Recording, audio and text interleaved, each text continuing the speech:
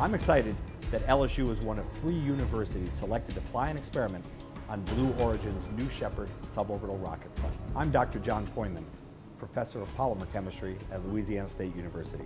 6 years ago, Blue Origin offered an opportunity for universities to compete for free rocket flights. So we competed and we were selected as one of the pathfinders, which are universities that are developing experiments for suborbital flight.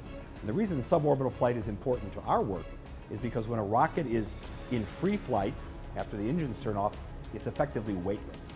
And during that period of time, we can study processes as if there were no gravity.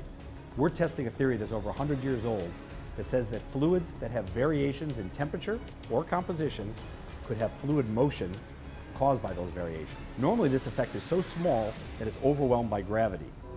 But we think with this experiment we'll be able to see these very small fluid motions.